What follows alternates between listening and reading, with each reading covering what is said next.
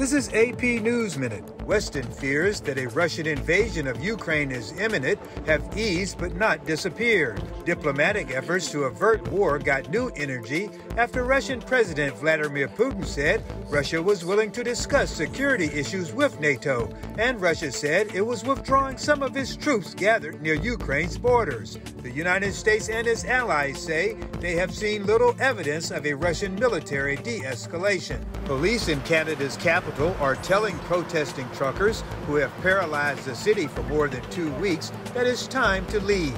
The last of the truck blockade at the U.S.-Canadian border has come to an end.